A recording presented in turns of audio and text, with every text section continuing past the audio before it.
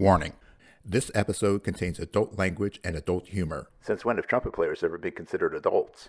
If you are easily offended by these types of conversations, consider switching to the oboe. Welcome to the Trumpet Gurus Hang podcast. I'm your host, Jose Johnson. This episode is a special best of addressing the state of music education, and it features highlights from my hangs with Ronald Romm, Scott Belck, Jose Sibaja, Ronald Romm, James Morrison, Lexie Signor, Mary Elizabeth Bowden, and Matt White. I guarantee you that this will be a textbook example of a highly educational hang. So, pour yourself a big glass, pull up a chair, and let the hang begin.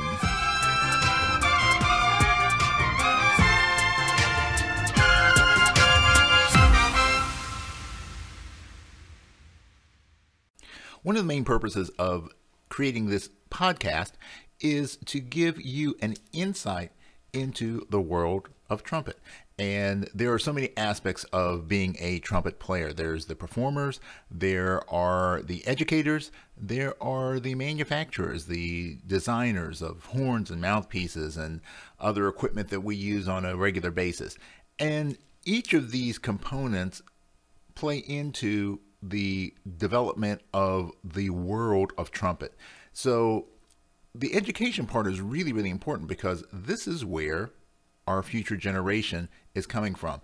And if you're like me, you have had maybe some good experiences with the educational process, and maybe you had some bad experiences with the educational process. And I think it's really important that we look at everything in the world, everything in life, and look at what's working and what maybe needs a change. And as our environment has changed, as our technologies have changed, I think that it's important that we look at the educational processes and determine whether they are actually doing the right thing, which is to help to produce a new future generation of fantastic players. So in my conversations over the past year and a half of the Trumpet Gurus Hang, I've had the opportunity to talk with many great players, and most players at least teach on the side a little bit. But there are some that make a big part of their career the teaching in a formalized setting, not just in the home studio doing private lessons, but in the university setting. So what I've done with this episode is I've pulled together some clips from my hangs with some fantastic players who are also committed educators in the world of higher education.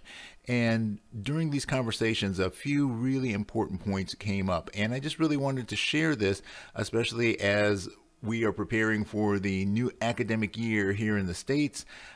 This information, I think, can be inspirational to not just the students, but specifically to the teachers. And if you are catching this at some later date, this is timeless information. So let's start with a very poignant clip from my friend Ronald Romm. Ronald Romm is a phenomenal trumpet player, was a member of the Canadian Brass, one of the original members of the Canadian Brass, and he's also the professor of trumpet and music performance at the University of Illinois at Champaign-Urbana. He is recently retired from that position, but Ronald makes some very interesting points about the importance of not losing sight of what makes music work. I think the first thing is that we have to demystify this, the idea of how difficult it is to play an instrument. We have to demystify it, and we have to get inside the music of the music. So a lot of times we choose repertoire that's too difficult. And we rather, one of the things I like to do is I like to work on the fundamentals of what makes the music work. And for us, if we talk about Western music, and I'm not talking about contemporary music, I'm not talking about third stream jazz. I'm talking about romantic or classical music or Baroque music. But the idea of phrase and shape and concept of doing the things that allow us to be expressive. And that's something that's not very often discussed in terms of applied teaching. And I love to just get inside the music with the students and say, okay, where's this going? What's happening here? Is okay, and we talk about the chord progressions, and we talk about the structure, the harmony. You got a melody line, you got a harmony line, you got a bass line, you got a rhythm course, and all of these things all fit together to create an environment, and that environment of the music is our safe place, our beauty place. Okay. And I like to imagine that my studio, for example, when I'm actually in the studio, I've been teaching all since March here from this location, which is down in Florida. And I've been doing all my teaching, including my literature course. I'm teaching the literature course online. And so it's been really interesting to work with the students and to transcend the barrier of the screen and the internet. And it's really interesting. But the concepts are the same. We need to get inside the music. We need to simplify it and make it beautiful. What makes it beautiful? Well, with trumpet playing, it's a sound. If you don't sound good, nobody wants to hear you. Okay, and so how do we make a beautiful sound? Well, that reverts to the fundamentals. It's wind in. It's a wind instrument, so it's air in and wind out. So whoosh. And how do we make that happen? So we make the lips oscillate and the air vibrates and all of those little details. And those are just the nuts and bolts. But we've got to assemble it, or we have to look at it and feel it as part and parcel of a musical line. It starts here, it moves through here, it goes to here, and it goes to there, and then it starts again and goes to again, and on and on and on. So that's the basic overarching concept that I espouse. And then I also want all of my students to have a good grounding in a variety of different musical styles, so that if they are lucky enough to get hired to go and play in somebody's section, and it happens to be a salsa band, they don't go stepping in the beats. Okay. They feel where the beat is, where the ictus is. Are we on the front side? Are we on the middle of the beat? Are we on the back side of the beat? Are we is the push here? Is the push there? Is the pull here? Is the pull there? What are we going to do? And what does the actual shape of the music have us do with the phrasing? One of the most famous schools of music in the United States is currently called the University of North Texas. It used to be known as North Texas State University. The North Texas State program, particularly for jazz, was legendary and produced some of the most outstanding trumpet players of the past generation. And one of those graduates is a good friend of mine, Mr. Scott Belck. Scott is a wonderful trumpet player and a dedicated educator. Scott is on the faculty at the University of Cincinnati, the College Conservatory of Music. And Scott and I had an interesting conversation about how his experiences at North Texas shaped his approach to developing the program and the community that exists at the University of Cincinnati. So let's take a listen to what Scott has to say. Did that experience shape the way that you approach your position at the conservatory? Oh yeah, really, it really did. One of the things that being at a place like North Texas, because the culture is so, there are a lot of people get out of there. There's basically three levels of attitude towards the place when they get out of North Texas. So people that hate it, that just thought it was just the worst experience of their lives. Everybody was a jerk. The music sucked or whatever. I mean, there's you know, and I'm not saying they're sour grapes. They just didn't have a good experience with it. There are very few people that were ambivalent about it, that just kind of thought, well, it was, you know, good for that or not so good for that. And there are other people that were just like, the most amazing place I've ever been to. And you have really strong polarities with a place like that because the environment was so intense. And I don't think in a bad way necessarily. It just depends on your disposition. For some people, horrible. For me, it really made me up my game. But I also realized that I didn't want to have a community at my school to feel like that. Mm-hmm. You know, and I think it's counterproductive, especially at I'm not a small school by any stretch of the imagination. It's one of the larger colleges. You know, we got 1,400 students in the conservatory, so but you know, we don't have the depth of students. So like our best students would be perfectly at home anywhere at North Texas or, you know, the schools in New York and or Eastman or whatever like that. And many of them, you know, go to those other schools. But, you know, if you look at somebody and they're not cutting it, you just kick them out of the band because they can't play the shout chorus. There's not necessarily, you know, 5 guys just as good that we can bring into that situation. And, you know, whereas in North Texas, there was, you know, I was in the hallway one time and there was one of the guys in the band who didn't want to do a gig for the 1 o'clock. And he was talking to Neil and he said, yeah, Neil, I don't want to do that dance. And it was a paying dance, you know, or something like that. And Neil's like, well, no, we need to do it. It's a fundraiser for the program. And the guy was pushing it. And he said, yeah, I just really don't want to do it. And so finally, you know, Neil was like, yeah, I'll just give me your book, you know, and he gave him his book and we never saw him again. He was out of the band, you know? Yeah. And he didn't say you're out of the band.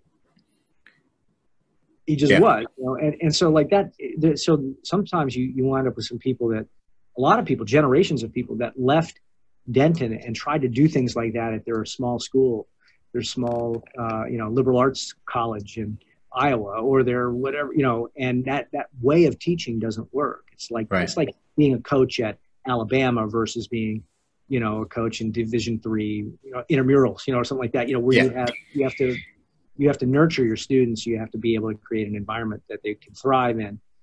And you can't have that pressure. So what happens when you have somebody shows up late a little bit, but they're really great and you want to make the allowance for them, but you don't want to set a precedent, you know, you're going to kick them out. What are you going to do? And we have to straddle those lines, you know, all the time. Yeah. And it's not cut and dried as if we wish it was. You know, we could say you're late. You know, in the real world, you'd be fired. You know, which is true. But this is not the real world. It's school. Yeah. And you know, and when you look at that, you know, and I was listening to a talk by somebody, a lecture, and he was talking about how the American schools are. He had come over as an immigrant, or his parents had immigrated after World War II. And he was talking to another friend. They'd come from Eastern Europe. And he said, the schools over here in the United States are not so great. And he said, well, what makes you say that? He said, well, he said, in the schools that, and this is from the 50s, he said at university, he said, if I show up 5 minutes late to class, I'm going to get all hell breaks loose. They're angry at me. They're, you know, I get a tardy, I get whatever, you know. But if I get a C, nobody says anything. So, you know, we look at the professionalism part as necessary, and it really is. It's really valuable. And you have to have good work ethic and professionalism. But it's not because we're factory workers. We have to be able to do professional work. But the really important part is somebody getting a C. That's not, you know, that should be a bigger thing than somebody that can't show up on time in an artistic way.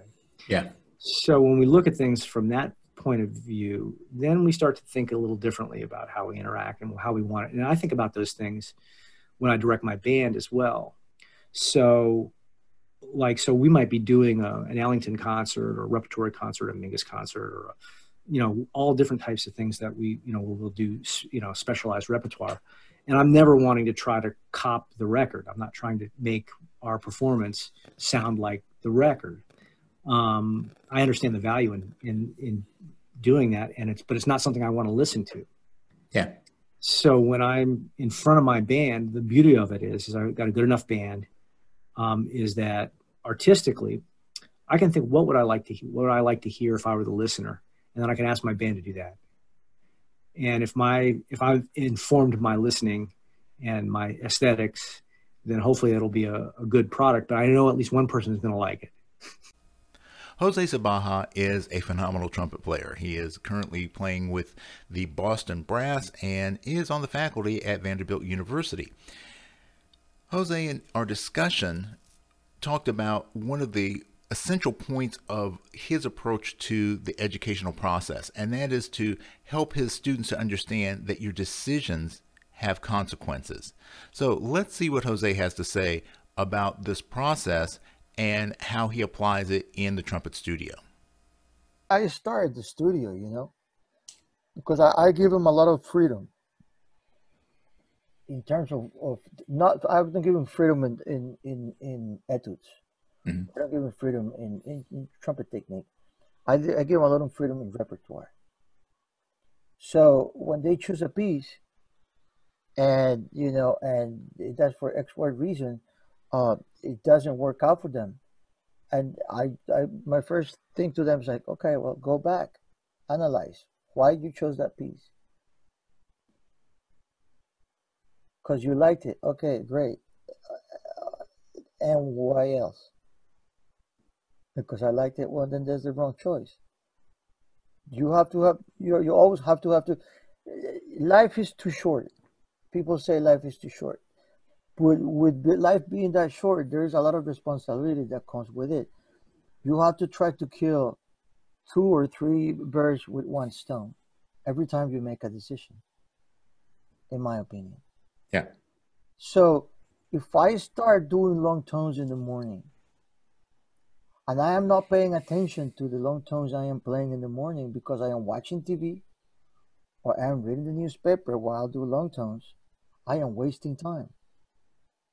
Because if I pay attention to what I'm doing, I'm going to be able to take a lot more benefit, because I'm going to be analyzing the way I am producing the tone. I'm going to be analyzing what kind of articulation I'm using, how much articulation I'm using, how is my air, all of those things.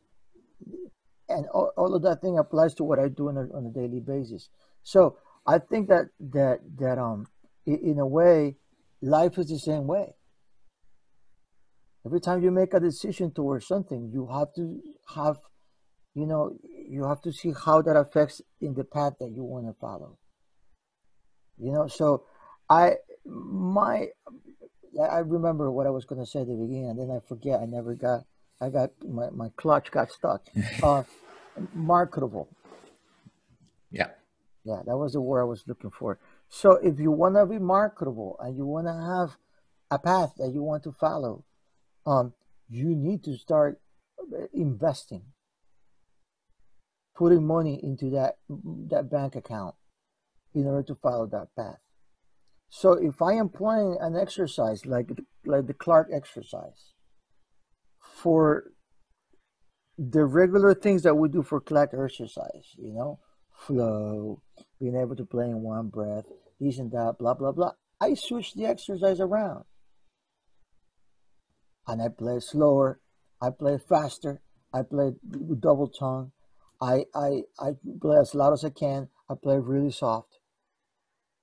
So I have different uses for that exercise. Every time I am doing something with the exercise, I have a purpose. That is not only the purpose that is given to me, but I'm looking for a second purpose. So decision making in my life, man, I don't know why it's been easy for me. Maybe not always the greatest decisions, but they've been easy. You understand what I'm saying? We all make mistakes. But I think that had to do with my mom when I was a kid. She was very, okay, you make your own decision. Oh, I cracked my head. Well, you made the decision, didn't you? So in that way, I was very lucky because I was never super super.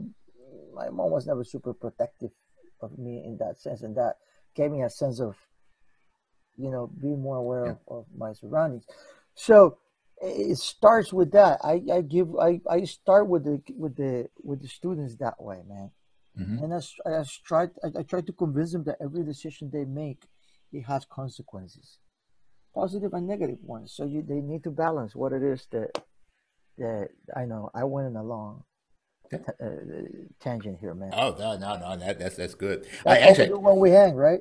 yeah, exactly. You know what? I think we must have the same mom. We not only have the same name, but we have the same mom because my mom was exactly the same way. In this next clip, I talked to Ronald Romm. Aaron is the son of Ronald Romm and is a great trumpet player and educator in his own right. Aaron is a trumpet professor at the State College of Florida. And in this clip, we talk about the importance of not just teaching, which is the dissemination of information, but the asking of questions, how the way that we approach things and approach problems have a dramatic impact on our ability to solve them. So in this clip, let's listen to what Aaron has to say about asking the right questions. What's kind of like your go-to strategy for like peeling away those layers of resistance to try and help a person to see the benefit in what you're giving them? Usually I rely on throwing things. I'm kidding. No. Particularly the person, that's really, where the martial arts training comes in. I like your approach. It's good. I like to call them mind bullets. Now, that's a wonderful question, and I talk a lot. I realized I was listening to another interview. I'm sorry about that, but I guess that's why I'm on here. I recently started diving more into meditation, hypnosis, as well, and not hypnotizing other people because you get sued for that or trying to, right? And neuro-linguistic programming, right? And this is all out of trying to figure stuff out for myself. And so there is a series of questions that I think we find are very helpful for us, and a series of questions that when we're frustrated we end up asking ourselves that don't lead us anywhere, right? So questions like, well, why does this sound like doo-doo right now? That can be a helpful question to us, right? But without more specificity, we don't really know where to go with that, because that could be anywhere. It's like, how could I make this better? Okay, so there's at least one positive track we can go with that, right? And so for me, it ends up being a matter of finding the series of questions for that particular personality that is going to lead them to thinking differently, not the way that I want them to think, because that's but I think more along the lines of what's going to lead them to a space where they can actually step away from the frustration and look at things in an objective way for their practice, right? And that's the so yeah, I watch a lot of Criminal Minds to try and figure out people's mindset, right? But no, I figuring out how they react, right? So some people I think can do the really disciplined thing, and they really need, well, at least by my observation, what they need to be told what it is, and not so much, they're self-driven to a point, versus needing that external motivation to put it on themselves, right? Not really external motivation then, right? But then those who are I get a lot of this for whatever reason. Maybe it's because I grew up kind of shy, not kind of, like really, really shy. And it's taken a big step for me. That's always been the case of like any comments I get back, and still occasionally I get comments back for like if there's an audition or whatever. So like you really could have played louder, right? So like, okay,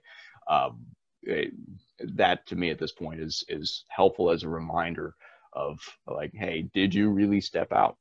Right. But other ways of finding those motivators for that specific person. So yeah, I spent a lot of time observing, and preferably not in a weird way, but observing a personality, right? Of how they react, right? And I think, again, you mentioned ego a while back, and that's such where does that come in the field that we need to protect ourselves, right? And say, why are you really here for a lesson, right? Am I going to magically fix anything? It's like, no, I'm not that type of teacher. What I can do over time, when I'm finding the students that stick with me for years at a time, that they're developing that series of questions and being able to look at yourself and figure out, okay, am I really doing this, or am I kind of half-assing it? Right? And that's nothing new or profound or groundbreaking. That I think is profound in its simplicity. I like to Oh, that's deep. Ooh. Poo. Poo. That's the Tao of poo right there. Oh, there you go. Yeah, but you know, there's a technique that I used to use now. It's kind of hard to do it on the trumpet, but I actually kind of adapted something that happened in Austin Powers, International Man of Mystery. You know, when he comes out of suspended animation and his internal dialogue has been shut down. The volume of our hearts. Yeah. So I started doing that with some of my martial arts students, where they were having problems, and I kept trying to figure out, how do I understand what they're thinking? Now, I had developed a strategy myself where I was able, like you're doing voice imitations, I developed the ability to imitate people's movements. So, and that was a tool that I used sometimes when someone was doing something I couldn't figure out how to fix it. I would try to duplicate the movement and then think about what I had to do incorrect in order to get that, you know, so how I do the mind shift. So to try and get in somebody's head, I started thinking, well, what are they thinking? What are they actually thinking about? And so I asked them to do the series of movements, and then whatever was going on in their head, just spew it out.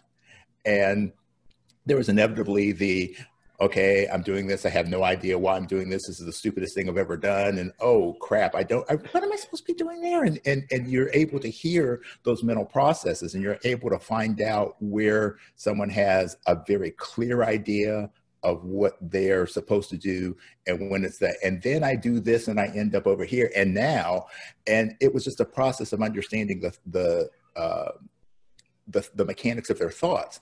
And I think that I've then transitioned to use that, where now I spend, regardless of whether I'm coaching someone on martial arts or music or meditation or business, I like to listen to what people say.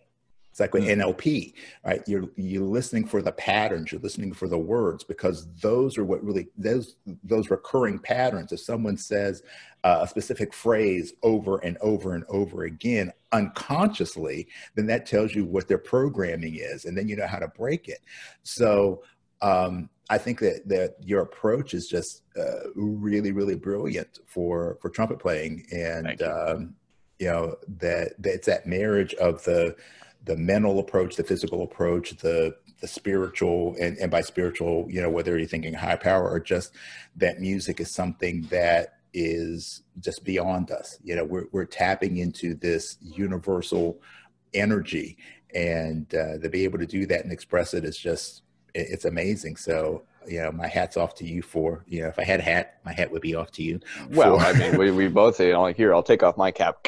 Yeah. Okay, but I appreciate your words. Thank you. You know, I think we also get wrapped up in an end result that sometimes we don't know what that end result is.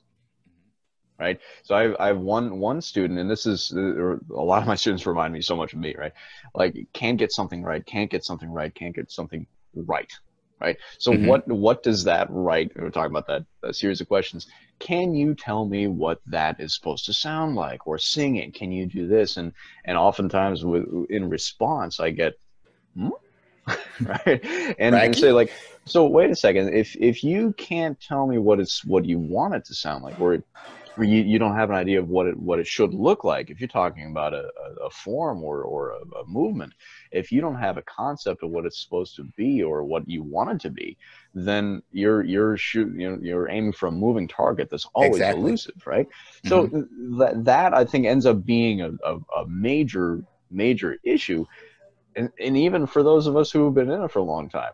You know, without us realizing it, just gets even more like elusive. You know, that's hiding in the shadows and digging that out. And again, that is that magic of when that happens. It's cool to be there for it. Yeah. But if you're not, hey, so long as they figure it out. But yeah, it's a special thing, I think. Yeah. It's like you said, finding the questions and redefining. I like to call it flipping the script. So yeah, it's like, okay, well, this sucks, and that's, you hear that a lot. God, this sucks, and no, I say, and then it's like, well, how can we flip that? How can we change? I think I'm in a position to improve myself. Yeah, and it's just that little mind shift that occurs. So sometimes, no matter how hard you try, you can't buck the system. So what do you do then? Well, if you're James Morrison, you create a new model. In this clip, James Morrison talks about how he developed the James Morrison Academy of Music, which is a fully accredited jazz studies program that he created in partnership with the University of South Australia. So let's see what James has to say about creating a new model. I've been teaching all my life, and that's mainly consisted for quite some time now. Once I started, touring a lot and being on the road, virtually from my late teens, that's always consisted of visiting places and teaching. So it's always short term. You come somewhere, you do a workshop or a masterclass. Maybe someone asks you for a lesson when you're passing through towns. You give someone a lesson. And if you're really lucky, you might get to see them twice if you're somewhere for a while. And that's it. Then you move on and you're seeing other people. And that was one thing. The other thing was I visited a lot of institutions. And you see some great things. You go, wow, that's awesome. And you see other things in schools. And as well-meaning as they all were, because I think anyone who's in education is just awesome. But sometimes you think, you go, now, if I had a school, I'd do it like this.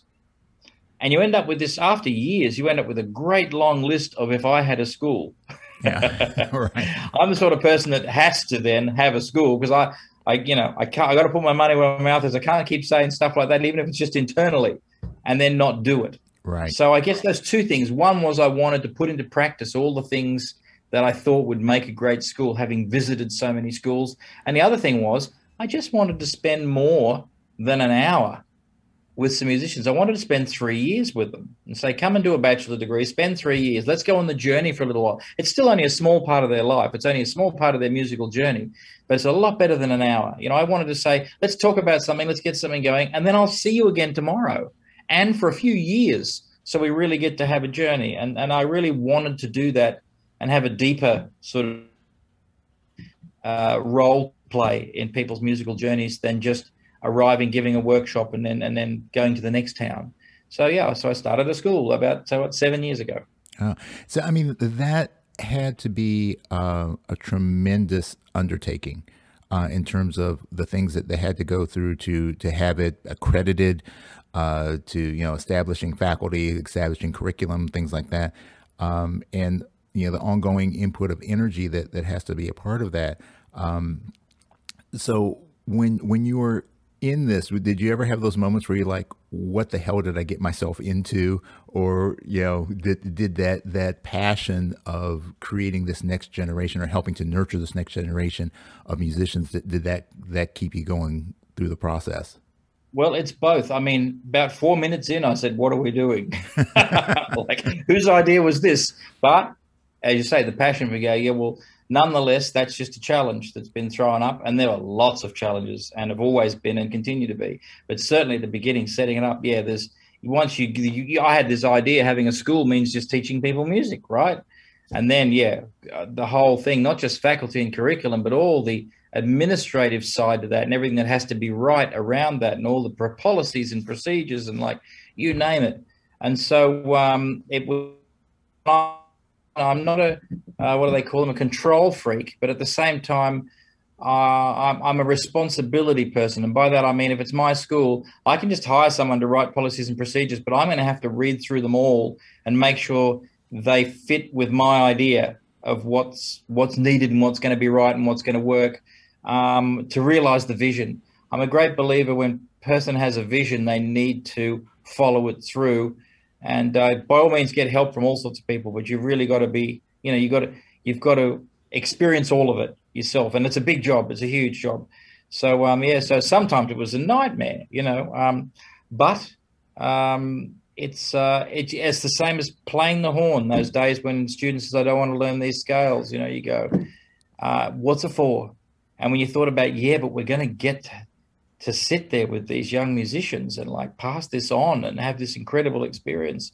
And I'm really lucky. I've got great faculty, and all of them do talk about that all the time. We go, wow, we actually get to like spend this time with these people and pass this on. It's extremely fulfilling. Yeah. That's that's such a tremendous undertaking, and it has to be rewarding, and it has to be frustrating, and it has to. So there's this gamut of emotions. All of those things. Yeah. Yeah. So, but that's life, And I think sometimes we want to play it safe. We don't want to deal with the hardships and the pains and the struggles, but that's part of the human condition. And I think to me, the things that have brought me ultimately the most joy in life are because of some of the difficulties that I've had to go through, because it just made me appreciate it. Yeah. So that's. Well, I was shown a great thing, and I've shown it. I have 3 kids, 3 boys. I mean, they're all in their 20s now. They're growing up, but I showed it to them. It was shown to me.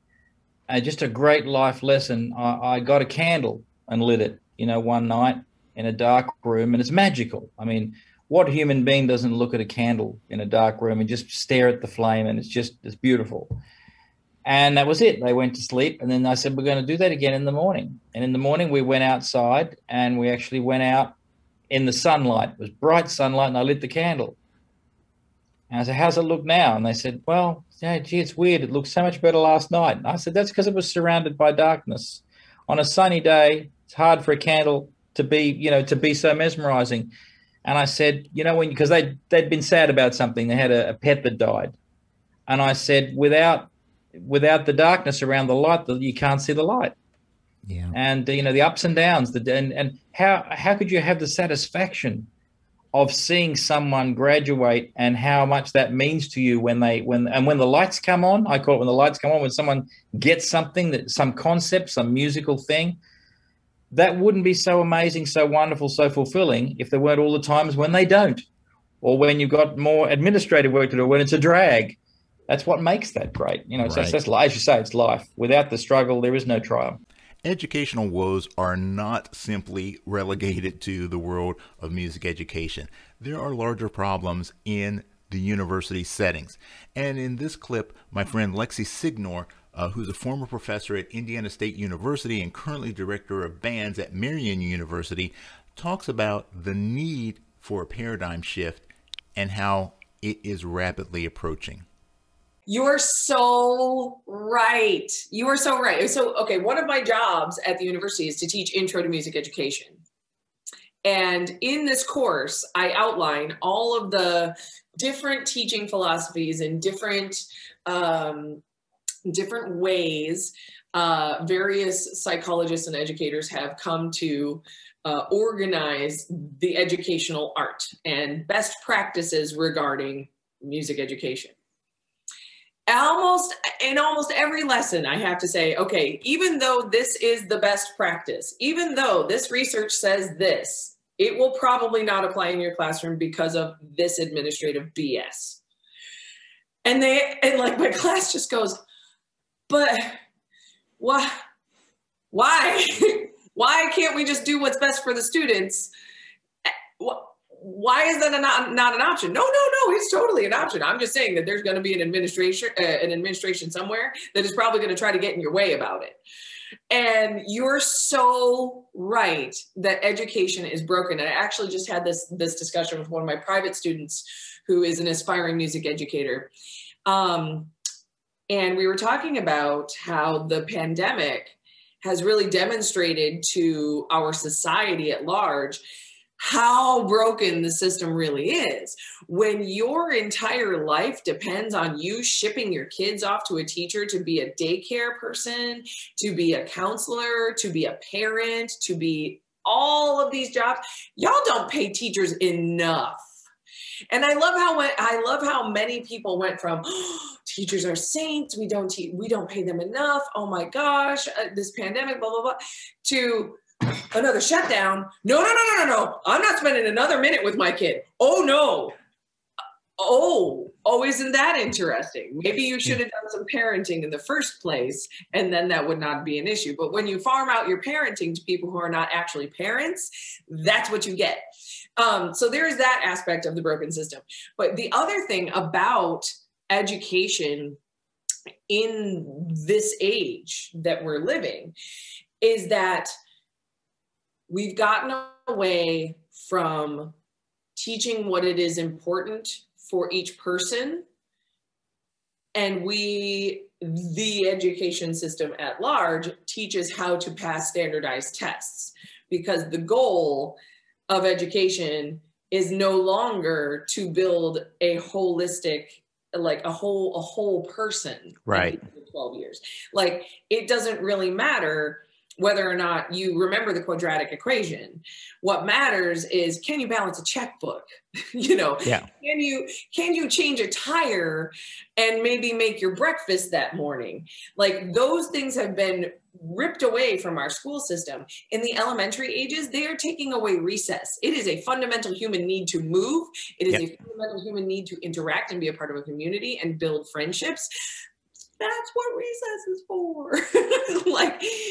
And that, in my opinion, is what has really led education astray, is they've taken the humanity out of it. Mm-hmm. And I think what this pandemic has really taught us is that when we are given the option to be humans again, we thrive. And the people that are going out of their way to educate others online or to take classes online, whether they be dance, whether they be martial arts, whether it be science, math, robotics, whatever, they are finding deeper human connection in those spaces because they are not, overshadowed by some sort of government entity that says that they have to pass a standardized test on whatever it is that they're studying. They're just studying because they like it. Yeah. And they're learning from people who like to teach it. Yeah. And I think that is going to be the paradigm shift that completely just changes the way we view education and the way we do education in this country. And I think it's going to happen really, really fast. Yeah. At the end of the day, the purpose of an educator is to provide their student with the best possible chance for success. So why is it that so many people are having problems doing that for their students? Well, maybe it's because the way that many university programs are set up, they really aren't taking into consideration what are the skills that are needed for current and future generations of players. So in this first clip, we're going to be discussing the concept of a practical approach to trumpet curriculum. And this is brought to us by Mary Elizabeth Bowden. Mary Elizabeth is a phenomenal soloist and the founder of Seraph Brass, and she's also on the faculty at the Shenandoah University Conservatory of Music. I think what I've been doing in the trumpet studio at Shenandoah is, first of all, building a positive community, and also having high standards for improvements, and those are the most important things. And while I'm building the community, during this past year during COVID, trying to manage that, all the master classes that we've done each week on Zoom, I've had 21 guest artists, and a lot of those guests have been probably half women, many people of color. I brought in some jazz artists for the classical players to think outside the box. And so I think that I'm encouraging a lot of versatility, and also looking at the standard repertoire of the trumpet and encouraging my students to look outside that, because, yes, there are pieces that we should learn, major concertos and things like that. But outside of that, with famous sonatas, it doesn't just have to be the same set of 5 pieces that we learn. There can be other pieces that are brought into the mix that are just as great. And so right now my students are exploring those works and doing some research and trying to find works that have either been overlooked or works that have been recently written, or writing their own pieces. And so I'm just encouraging them to be as creative as they can to really find their voice. I know for myself personally, my solo career path didn't start until my late 20s. So I have a little bit of a different career path. In my time at Curtis and Yale, I believed what I was told, that the only way to make a living as a trumpet player was to win an orchestral position. And coming from a place where I had to take care of myself financially, I was like, okay, I better do that. And then I started to see what Alison Balsam was doing and Tina Ting, and I thought, oh wow, these women are doing this. This is amazing. That's what I wanted to do when I was a teenager. Like, why didn't I even try? And then I did all the steps to restart in my late 20s, and that has brought me on such an interesting path over the past decade, which has been incredibly fulfilling. And I've really found my voice on the trumpet, and by finding pieces that I love. And I'm really drawn to vocal music, for instance, and I love finding art songs, and I love commissioning new works as well. And I also love some of the old pieces too, out of a lot of the French repertoire. So I've really found my voice on the trumpet. And so with my students, I want them to start that journey a lot earlier than I did, with finding their voice on the trumpet and works that really inspire them, and to help make their mark on the world. Hopefully that makes sense. Yeah, absolutely. Well, it's funny because that, you hear that from so many different people about, here are the limitations, and I think sometimes I don't know whether it's our desire to be, to protect people, or it's, I don't know what it's from, but they think like, well, you're going to have to be, you have to win that principal chair, you're going to have to win that full-time orchestra chair, you're going to have to do this, and that's the only way you're going to be able to make a living. And I think that things have changed, obviously, but sometimes I think that teachers have a tendency to, in that search to protect people, they create limitations without thinking what the person might actually be capable of doing, or that there may be a different path that they can blaze for themselves. So, like when you're looking back at your career and then being able to take that information and then look at a new student, are there specific things that you're looking at and saying, hey, this person, maybe this would be a good career path for them, being almost like a counselor, saying, I think this would be a good choice for you. I think this would be a good choice for you based on your personality or your aspirations. Do you have a process that you go through with that?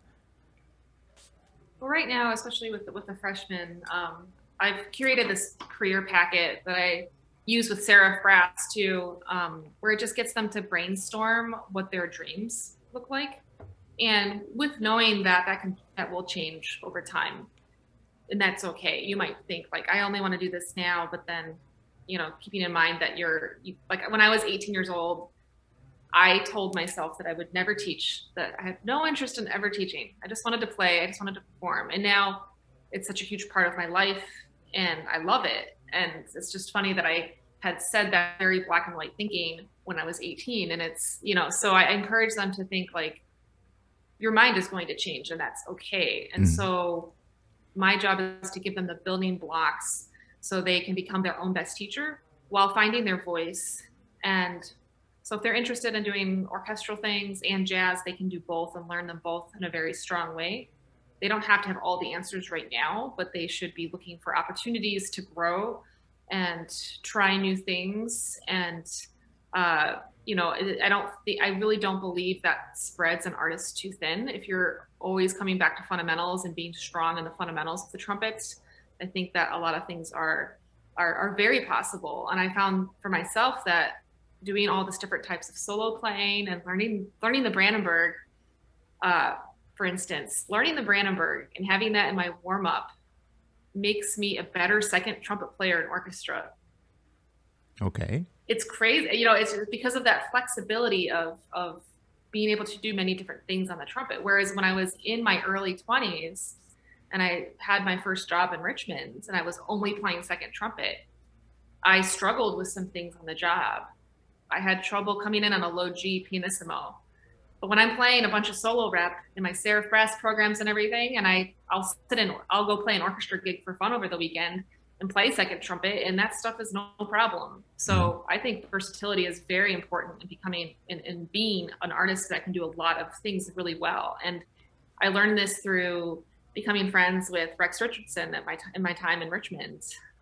Just hearing him, I don't play any jazz, but of course he's very versatile. He can do like anything. Right. And then he would come and play like third or fourth trumpet in Richmond Symphony and sit next to me and just have this phenomenal low range. And that to me was like, oh my gosh, it's possible to do other things than to just be a second trumpet expert or whatever. You can do a lot of different things. And so hearing Rex do that, and my friend Jose Sibaja, hearing him do that kind of stuff too, was like, wow, look, people told me that you should just do one thing. And I believe that doesn't work for me. I need to be doing a lot of things to sound my very best. Yeah. Well, you know, that's one thing that I've kind of learned to embrace as I've gotten older and hopefully wiser, is that when you can look back, when you use retrospect, you can see how all these different things that at the time seemed to be disconnected, they actually can come together to make something that's really unique and really, really great. And it was when I started to look for what I call the golden thread through the things that I do. So whether it's music or martial arts or consulting or all the different things that I do, it's like, well, what's the common thread? And my common threads are that I'm passionate about learning. I'm passionate about the thought process, the mindset that people have and what it takes to be successful. And I start to look at all the things in my life and go, oh yeah, okay, well, these are the common threads. So everything was working together to get me to where I am today. And I think sometimes we get too caught up in what the actual technique that we're using at the moment is, as opposed to thinking about it in a more holistic and like a global perspective.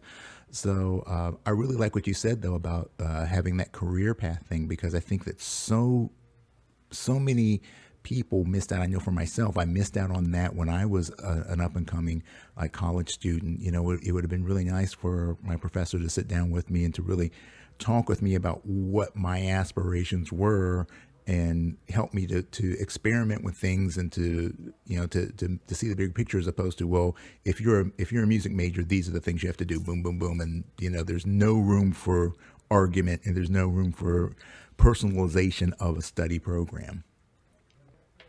Yeah, I agree. And I'm having them all next year. I'm going to have like a resume building class and writing your bio and getting your headshots and just like those basic things, just to know how to do them. And so you're not just like where I was at age 27 of like, I don't have anything. I don't have a website. I don't have photos. Like, what do I do? And then I gathered those things. But I think if students can start learning what they need now, that stuff is always evolving and changing every year, as it should. And another interesting thing that students have now that I didn't have when I was an undergrad is how to navigate social media. Yeah. Not to show my age or anything, but when I was their age, you know, it was like MySpace, which was not for your career, which is fun. I'm like, I don't know if you were on that platform. I loved it. Yeah. But so we've seen the development of all these things and how to utilize them. And I somehow fell into Instagram. Like, I seem to communicate really well with people on that platform, and I feel comfortable with it because I'm able to share not only just trumpet stuff, but I'm just really honest about my life. And I think, and people feel really drawn to that. I get a lot of messages from people I don't know writing, how come you haven't posted a picture of Duke, my cat? Where's Duke? I don't see him. So yeah. I think that's cool that we can share our personalities. And so my students, I encourage them to share what they're comfortable with now as being students. You know, obviously not everybody has to share if they're not ready, if they're still a student, but some of them, my students are very, my 3 freshmen especially, are very outgoing with kind of sharing their practice accounts and things like that. And I think if it's health, I encourage students that if you feel like it's healthy for you right now to do it, go for it.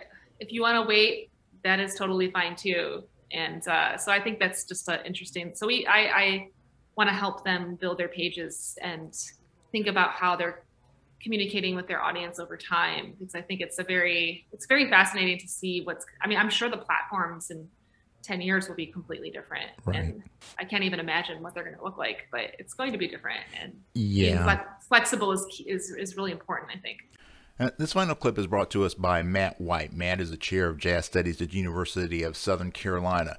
And Matt and I had a really great hang, and particularly we seem to resonate on this concept of ditching the dogma, that the fact that so much of the current pedagogical approach to teaching trumpet is trapped in the ritual and the traditions and not leaving much room for growth and expansion based on changes in technology, changes in the music scene itself, and what are the skills that are actually necessary to be a full-time working professional trumpet player. So this is a little long one, but there is so much great information, and I'm sure that you're going to enjoy this as much as I did. Yeah, I mean, I think a lot of what you're saying like resonates with me, because for me, the most important thing is problem solving, right? And if anything, like that's what I want my students to take away from working with me, is not like, oh, I learned to do this specific thing or this specific thing. Is like, I had a problem musically or even in life, right? I had an issue, and this is how I came up with a strategy to get better. You know, so if you sound bad on the bridge to a tune, like how do you practice it to get better? If your time's bad, how do you get better, right? If your ears are bad, how do you improve that? And so always thinking about that. And that's, I think, where the creativity and practice comes back to. But yeah, I mean, I've been in academia for a while now. And I think one of the things that's, you know, these ideas of like adhering to dogma, they don't serve the students, and they don't really serve us as teachers. And so for me, having the ability to look at a problem and not just say that this is the one way to fix it because this is the way I was taught or this is what my teacher told me. It's to see a student struggling with something and go like, well, what if I explained it this way? What if we tried this, right? And for me, you know, bringing it back to trumpet is, you know, my early teachers were mostly like Adams from like the Bill Adams school, right? Right. But even then, like seeking out other things just to be like, could this help my students, right? Like, let me learn a little bit about Caruso and Laurie Frank, because maybe that'll help my students.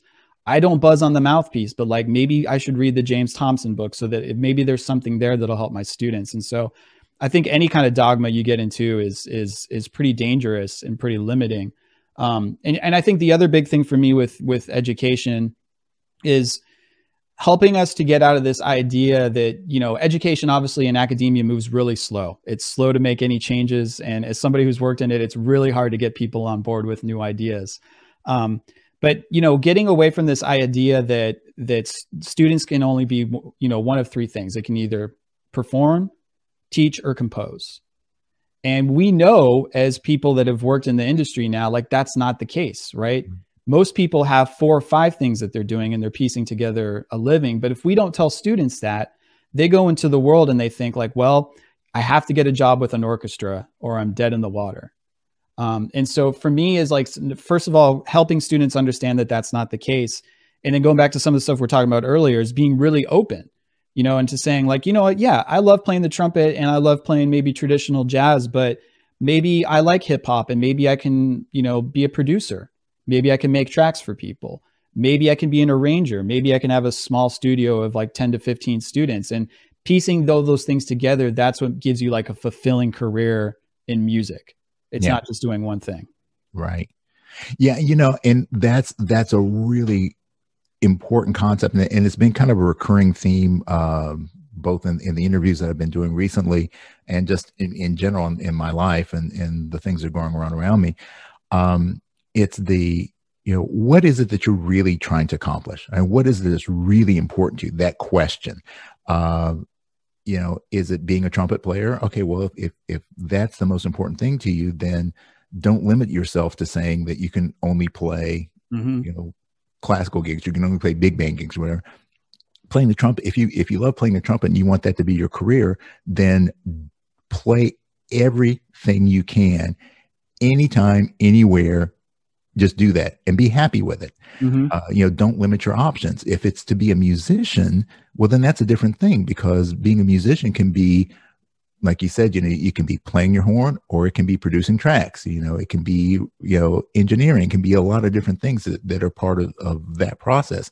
If it's about creativity, well, then creativity can express itself in so many different ways. You can write a book, you can, so it's like really getting down to answering that fundamental question: what is the most important thing to you? That foundation thing that really gives you juice.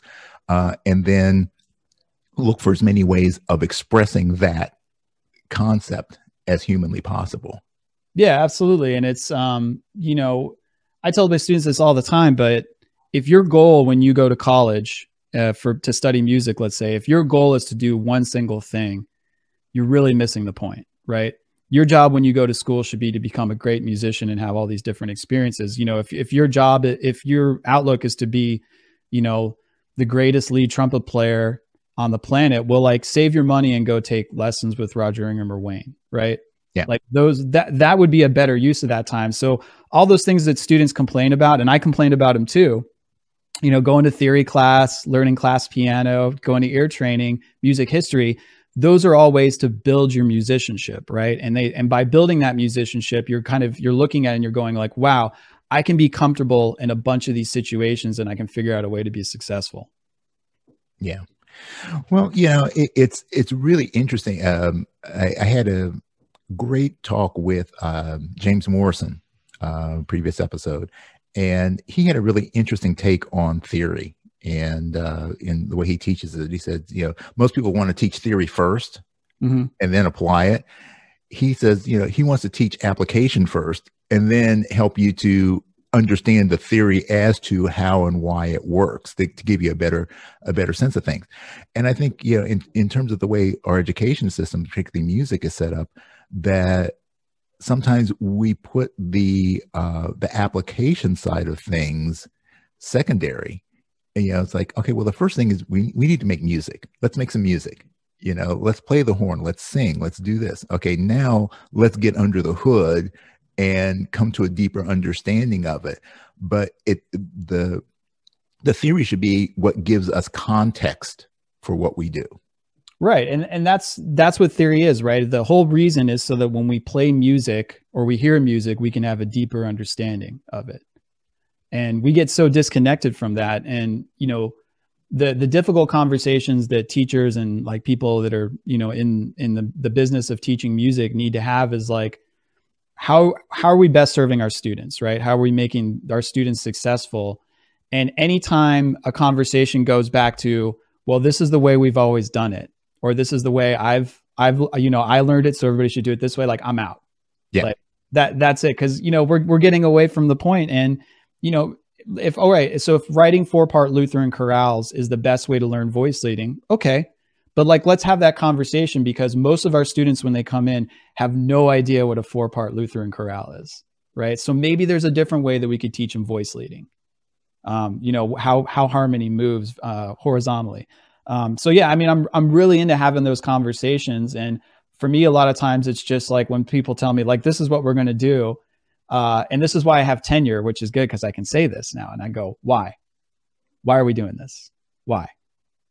And again, if we say we're doing this because we think this is the best thing to teach this to our students, cool. That's a great conversation to have.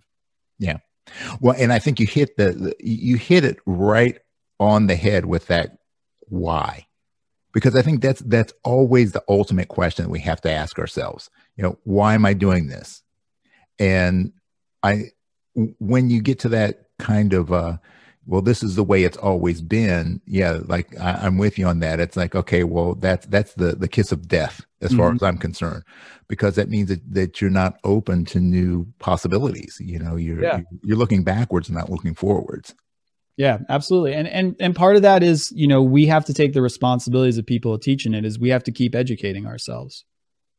We have to be, we have to be listening to what's going on. We need to be observing what's going on. And because if not, which is what happens in a lot of schools, we're giving our students a picture of what music was like 30 years ago, or, even longer. And if we're not at least somewhat connected to what's going on now, we're not really helping them. Well, and I've had this conversation with a number of people who are involved in academia, and in teaching in other aspects. What is it like if you had to put your finger on the one thing that you would want to create a change in? Like, you're given the power to make this massive shift in the way that music is taught. What would be that one thing or that one critical skill that you feel would make the hugest difference in the way music was taught? Yeah, I think, it'd probably be a couple things, but I think the big thing for me is prioritizing rhythm. Because so many of my students, they're taught, and this starts early in music, by the way, this isn't just like in college, but they're taught to prioritize pitch and pitch correctness, right? Mm-hmm. But we know that most of the music that makes us feel good because the way that the rhythm feels and the pulse. And so many students come into school and they either don't internalize a pulse, or if they internalize a pulse, they can't make the next step, which is kind of the mechanical use of it on their instrument. And so like things I've had ideas for is like, what if there was what I call like a rhythm class? And just like you go to like ear training, your first semester, you go to Theory 1, you go to a class and there's like a master drummer that's just playing a groove.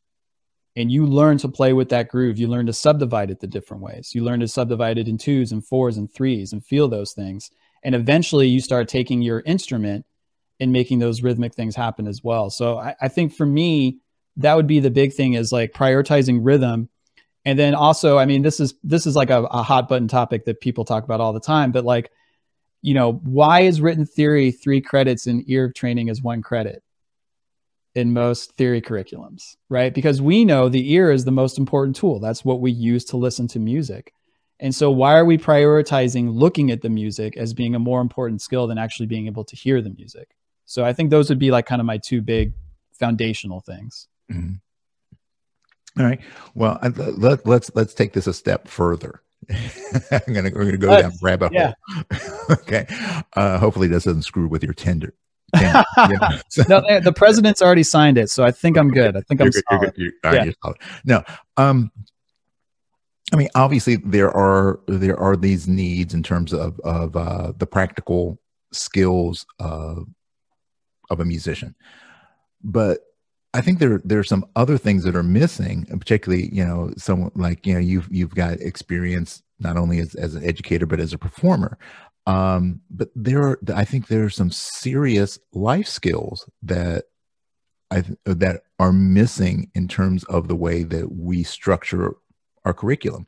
So if, you here again, Matt White gets to create his own ideal music curriculum at his university.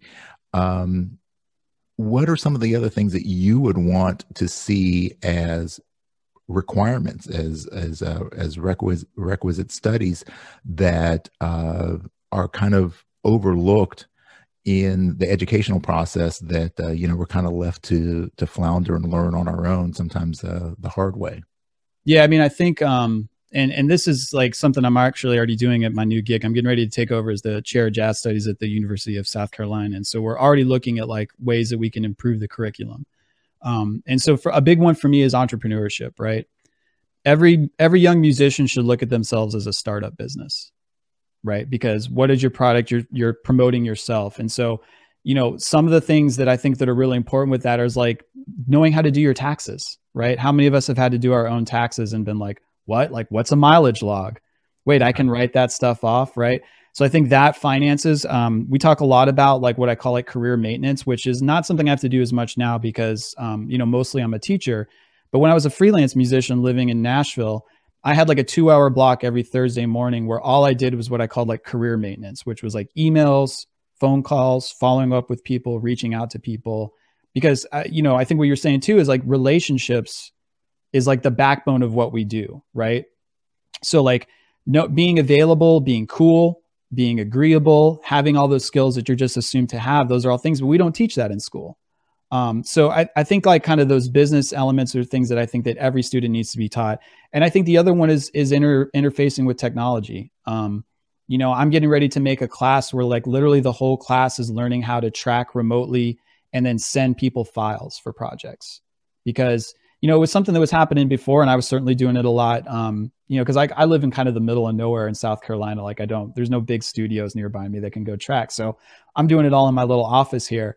But having the ability to, you know, arrange and stack a horn section from home and then be able to send the files correctly to clients. I mean, this is just stuff that like everybody has to be able to do, to be able to edit your own tracks. And so those are all the things I think that I would like to see kind of, you know, these being like the assumed skill sets that every musician needs to have. Yeah. Yeah. That's really cool. You know, I know, you know, you obviously could, you know, become a music technology major, you know, so yeah, there's that thing, but I think that for any performing musician, there should be a level of experience that you have with the technology side of things. You know, I think back to my schooling, and this was, you know, back in the very early 80s. You know, there were no real classes for you know, how to deal with sound issues, you know, and when you get on a gig, you know, unless you're at the top of the heap, which no one starts at the top of the heap, you know, we're all, you know, climbing our way up. Yeah. You know, you're doing club dates, you're doing, you know, small things, and you know, you don't know how to deal with sound reinforcement issues. You don't know how to deal with mic placement. You don't know how to do all these things that, you know, maybe a tech major would know. But, you know, as a player, I think it behooves us to understand, at least on a cursory level, how to set up a mic properly, how to, you know, how to set up a basic monitor mix, you know, how to deal with EQing and things like that. And how to communicate with the people to get what you want, I think, is a big part of it too. Right. Because there's always that contentious relationship between like the performers and the sound person, right? Mm-hmm. It's like, it sounds awful and I'm miserable. But it's like, also it would help us if we could say like, hey, you know, could you roll off a little of the highs starting at 2K in my monitor, right? And to make me happy and to make me feel like this is actually what my trumpet sounds like.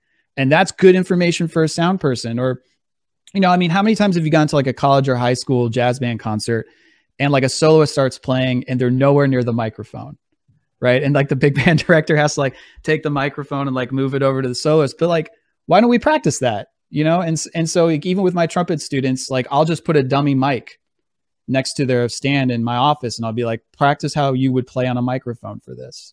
Okay. And if you're moving around, I mean, if you're getting into it, that's cool, but understand that now you're making the sound person's job harder because they're having to like ride the gain to because you're not staying on the microphone. So these are all things that we can integrate into our teaching. We just have to kind of think about them and be open to them. Yeah. Yeah. Well, I mean, that's super, super cool stuff. With your studio, you know, how many students do you have currently? Well, right now, the studio that I'm leaving, because I'm getting ready to switch gigs, but right now in my current studio at Coastal, I had 9 trumpet students. Okay. All right. And, you know, with those students, you know, was there like a specific demographic that you were dealing with? I mean, was it, you know, people that were more interested in performance, more in education? Yeah. I mean, here we go back to those standard categories that I mean, sometimes we just have to make categories, whether we like it or not. Yeah. But so that program, we had what's called a commercial music and jazz major, which was like an undergraduate degree that I kind of built from the ground up. And that was about half of my trumpet students.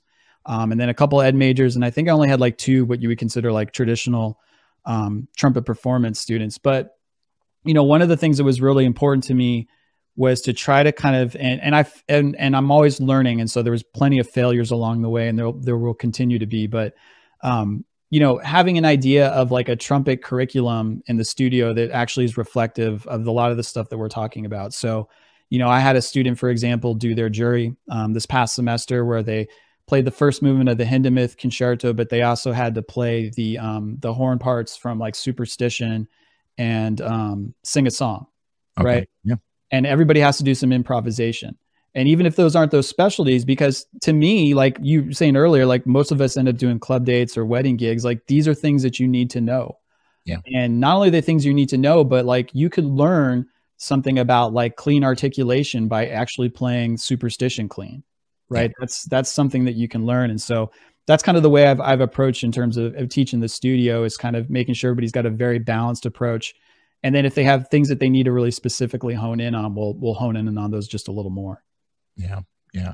Well, you know, I think that, you know, like we were saying earlier, you know, being able, if you want to be a trumpet player, if you want to play trumpet in many situations as possible, you know, there are certain things that are your standard repertoire, but it's probably not going to be, you know, the Hummel or the Haydn or, you know, any of those classical things, unless you know you're doing, you know, the audition circuit. You know, you're going to be playing, if anything, legit. The thing you're going to play the most might be trumpet voluntary. Yeah, you know, yeah. And you know, how about getting good on that? How about you know, learning those bodacious licks, Earth, Wind, and Fire kind of licks, like you know, September, you know, that drives everybody nuts, you know. So okay, you want to practice your articulation, your double tonguing. Okay, how about playing this lick? All right, how about right? And you could argue that that's just as effective as useful as like learning concert etude, if you're learning how to like multiple tongue or cleanly articulate something, right? Yeah. So yeah, I love kind of thinking about it coming from that perspective of like, you know, what are the things you're gonna have to do? Like, yeah, if you have to play a wedding ceremony, like these are the tunes you're gonna need to know. Can you play them? You know, learning the piccolo trumpet from that perspective of like, okay, let's learn the wedding rep first. Yeah. This is the stuff you're probably gonna have to play. Yeah. Yeah. And it's like, you know, going back to my martial arts days, a lot of times people would ask me like, okay, well, what's the practical application of this? I'm like, well, okay, I can show you all these different concepts, but you know, ideally, especially because I taught a lot of Tai Chi, it's like, you know, okay, well, the most practical application of this is that it's going to keep you from falling down a flight of steps. You know, yeah. it's gonna help you to understand how to deal with an aggressive personality, as opposed to, you know, this is how you break somebody's neck with something like this, because practical just means that it's useful. Mm-hmm. You know, it serves a purpose, and I would rather look at what am I going to use something for most consistently. You know, what's the thing I'm going to have to deal with on a day-to-day basis, not the thing that may happen one out of a 1,000 times. You know, and sometimes I think that's what we tend to do, is we focus on the what ifs as opposed to the what is most probable, and I think as a trumpet player, there are, yeah, I would love to see a new standard repertoire be developed. And, you know, like you're saying, things like, you know, superstition, you know, September, and the wedding repertoire, you know, the Star Spangled Banner, you know, for goodness sake. I mean, how many times are you going to get a call for doing that? Taps. Oh, yeah. Just the stuff that, you know, hey, if you were really good at doing these things, you could actually make a fairly solid living as a working player. Yeah, and I think also using repertoire as a way to address an issue in your playing so that you feel comfortable in other musical situations, right? As opposed to saying like, we're going to learn the Hummel because there might be a time 15 years from now you get to program it with a band or something, right? And instead of looking at it as like, okay, what is this thing teaching me that I'll be able to apply in other situations? Because ultimately what we're trying to do is we're trying to make ourselves super comfortable on anything we're asked to do. Right. It's the same thing with ranges. It's like, well, why do we want to have a good upper register or great endurance? It's so when we get called for a gig and we have to use those things, we're not freaking out. We feel like we can do it. And so I think all the teaching should be oriented in that way, is like, what skill sets am I building up so that when I get called to do something and they throw a piece of music in front of me, I'm like, I got this. Yeah. All right. Thanks for sticking around for this episode. And I hope that it not only inspired you and educated you, see how that works out, but that it gets you thinking about ways that we need to and can change the educational process to ensure that the next generation of trumpet players is put in the best possible position to keep the music alive. So thanks for joining me for this episode, and I hope that you have enjoyed it and also have a little bit of food for thought. Make sure you continue to support the Trumpet Gurus Hang by subscribing to our YouTube channel and supporting our sponsors. And as always, peace and slide grease. We out. Thanks for hanging with us today. This podcast is all about creating deeper connections through our mutual love of music and the trumpet life. Make sure you subscribe to this podcast and also like and share this episode with a friend. We want to see the Hang grow for show. Please support our sponsors and consider becoming a personal supporter of this podcast as well. Remember, for less than the price of a bottle of valve oil a month, you can keep this podcast moving smoothly. The Trumpet Gurus Hang is recorded at the Candy Factory, a co-working space and social club located in Lancaster, Pennsylvania. Jose Johnson is the executive producer. Post-production editing is by Mitch Bowers. Our opening theme song was composed and performed by Lexie Signor, and our closing theme music comes courtesy of The Greatest Funeral Ever. Incidental music is by Ethan Swayze and Jose Johnson. Graphic design by Ann Kirby of the Sweet Corps. The Trumpet Gurus Hang podcast is produced in collaboration with the So Good Lancaster Media Group.